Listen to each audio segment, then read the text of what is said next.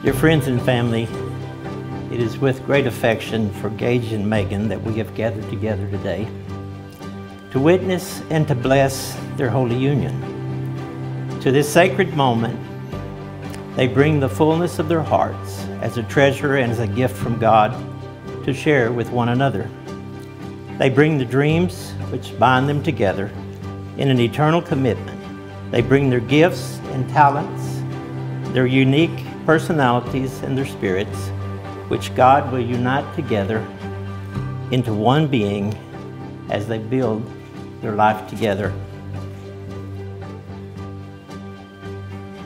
Gage, I can't believe that the day is here. I get to marry my best friend. I never believed in the term soulmates, but you are definitely my other half and a man that I can't live without. They say that girls look for traits in their future husbands that remind them of their own fathers, and it must be true. You're hardworking, caring, and patient. I'm the luckiest girl in the world to be marrying the most thoughtful, kind, intelligent, and honest man. I love you more than words can express. I will see you at the end of the aisle. I love you, handsome Megan, soon to be Martin. Megan, I have never been this nervous for anything in my life.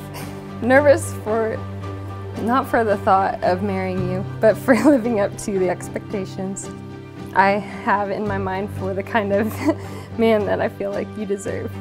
You're the most incredible person I have ever come across. I am reminded by the things you do every day just how very blessed I am to have you in my life.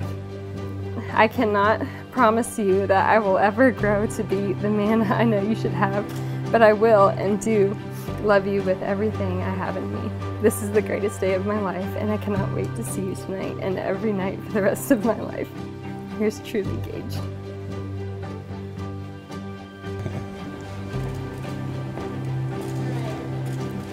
Oh.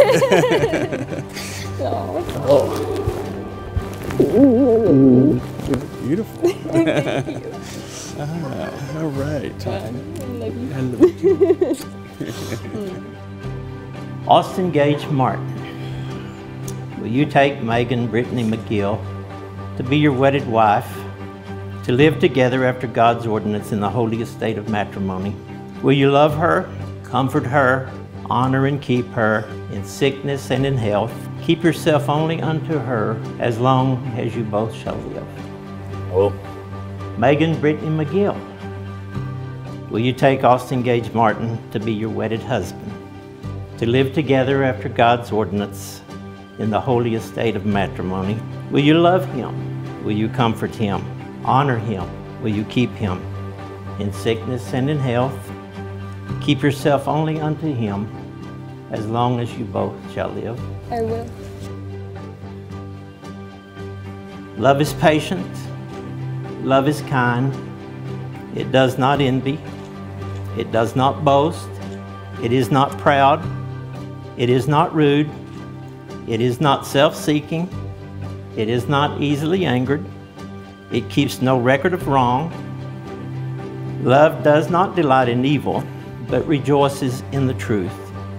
It always protects, always trusts, always hopes, and it always perseveres. I, Gage, take thee, Megan, To be my wedded wife, to be my wedded wife, to have and to hold to have and to hold from this day forward, from this day forward, for better, for worse, for better, for worse, for richer, for poorer, for richer, for poor, in sickness and in health, in sickness and in health, to love and to cherish, to love and to cherish, till death us do part, till death us do part. according to God's ordinance. According to God's ordinance, I give thee my pledge, I give thee my pledge. Megan, take thee, Gage, to be my wedded husband, to be my wedded husband, to have and to hold to have and to hold from this day forward, from this day forward, for better, for worse, for better or for worse, for richer, for poorer, for richer, for poorer, in sickness and in health, in sickness and in health, to love and to cherish, to love and to cherish, till death us do part, till death do us part, according to God's ordinance. according to God's ordinance. I give thee my pledge. I give thee my pledge. A cord with 3 strands would not be easily broken. Engage you know that you are a strand. Megan, you're one of those strands. And God is the other strand. So as you build your lives together, you become stronger. And when you allow God to be that third strand in your life, as I encourage you to do, then nothing will be too hard for you. And your strand will not be easily broken. Your cord will not be broken. With this ring, I thee wed. I thee wed. In the name of the Father, In the name of the Father, and of the Son, and of the Son, and of the Holy Spirit. and of the Holy Spirit. With this ring, I thee wed. I thee wed. In the name of the Father, In the name of the Father, and of the Son, and of the Son, and of the Holy and of the Spirit. Holy Spirit. For as much as Gage and Megan have consented together in holy wedlock, and have witnessed the same before God and these people, and in so doing have given and pledged their vows, and have declared the same by giving and receiving a ring, by the authority that has been given to me by God and by the state of Oklahoma, I pronounce you husband and wife in the name of the Father, and of the Son, and of the Holy Spirit. Gage, that's what you've been waiting for. You can kiss your bride.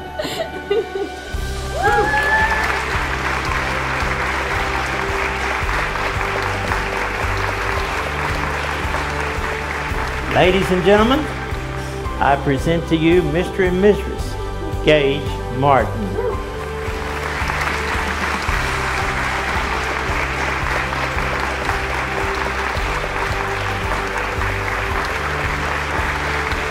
I want to thank you guys for being here to celebrate this special day with Megan and Gage.